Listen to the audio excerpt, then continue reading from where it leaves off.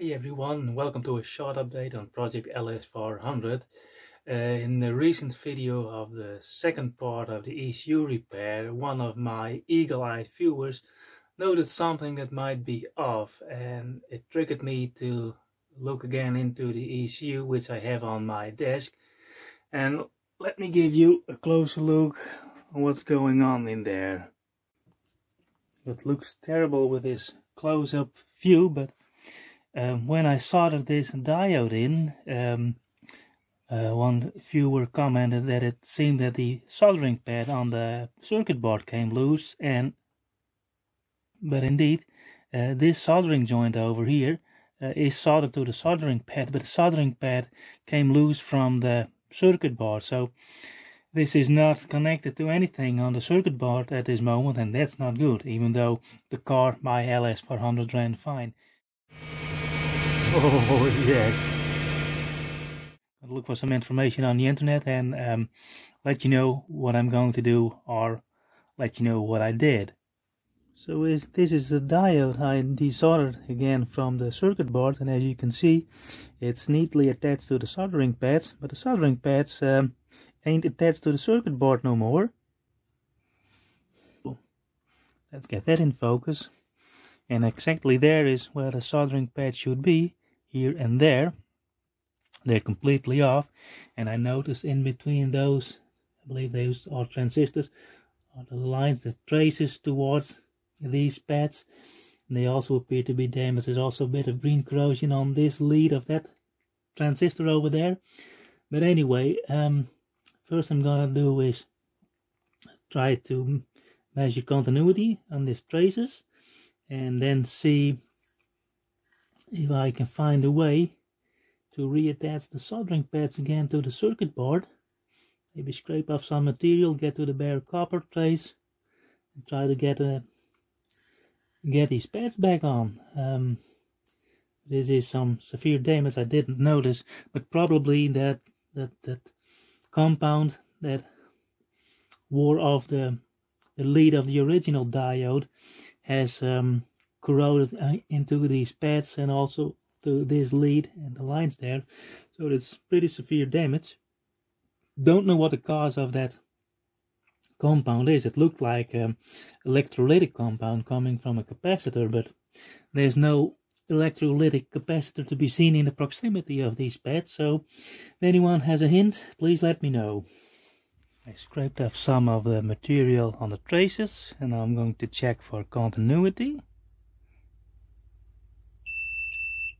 That one's okie dokie, and the other one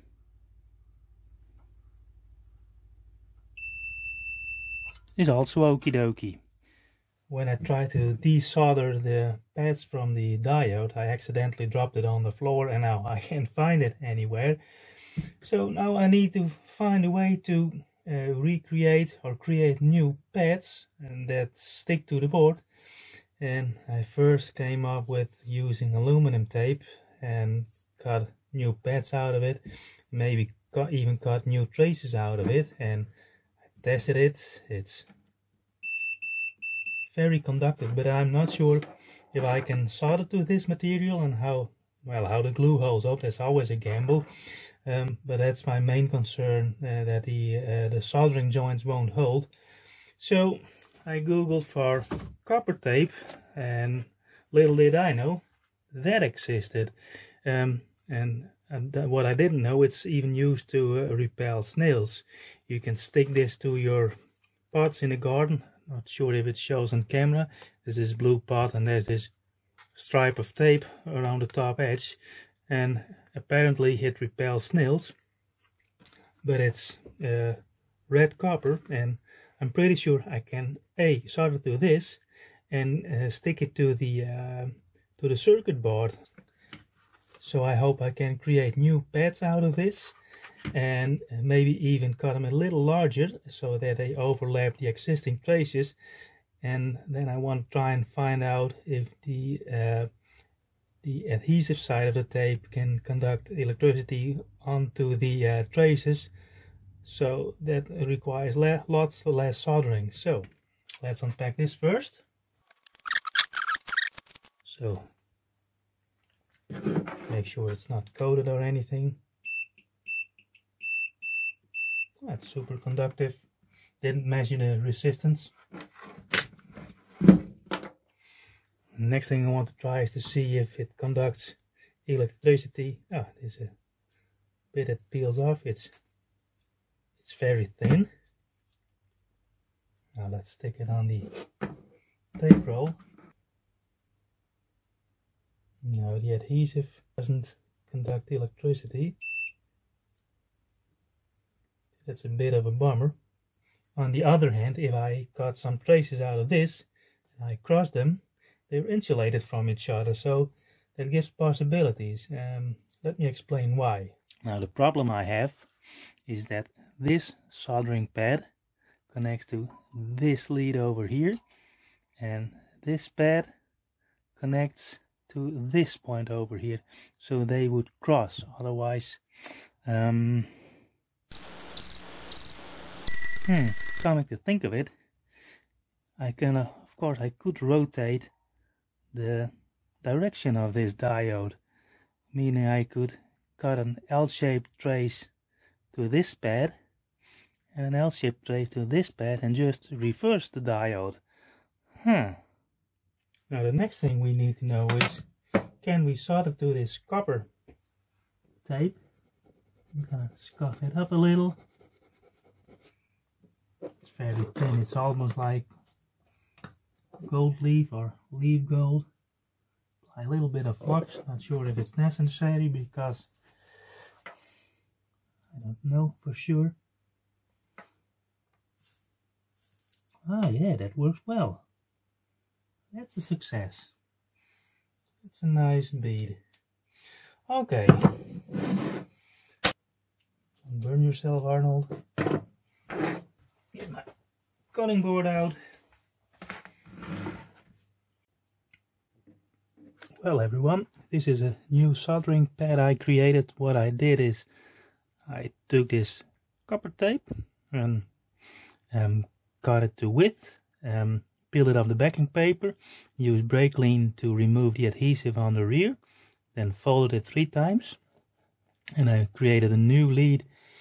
So what I did, I took 2 strands of copper wire, twisted it together, and then tinned it, and tinned the upper side of my new created soldering pad. Now I have to attach this to one lead, and one lead on the circuit board is fairly damaged. I'm gonna put this one in. This one is the most difficult. And then when both are in, I'm gonna put a new diode in place. And when that is in place, and I will check the continuity again, and then use if the continuity is okay, I'm gonna use some epoxy glue to glue the pads to the board so they don't rattle off, vibrate off, and well, then we can put everything back together and test it again. Now there we have it, folks. The diode is back in. It's firmly in place, and I checked for continuity. We still have continuity. So what I'm gonna do next is clean up the board with some isopropyl alcohol and apply some epoxy glue. I want to protect the traces over here, and I want to stick the pads a little bit more to the board, and also have to cover these traces. I'm gonna check them for continuity again, because I rubbed over it quite a few times.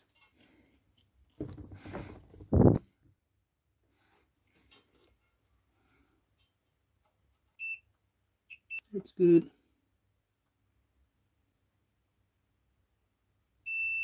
That's good too. Whew. Well, here's the end result. Everything is in, and I covered it with some epoxy glue. I'm waiting for the glue to dry, to set, and I measured continuity again after I applied the epoxy, and we still have continuity, so this should be good. Well folks, there you have it, for the 3rd time, the repair of the Lexus LS400 ECU. I'm going to visit my friend within the next 2 weeks, and we're gonna install the ECU back in its original car, see if it'll start. I'll make some videos of that, and if it starts, we'll go from there. probably go for a test drive, see how the car behaves. So hopefully all problems are gone now. I'll let you know in the future update, and if it doesn't run, I'll be honest with you, I'm going to show that too. But for now, let's keep our fingers crossed, and thanks to my eagle-eyed viewer who pointed this out and which led me into this 14-hour repair in the cars over 2 days. But anyway guys, thanks for watching, and see you next time.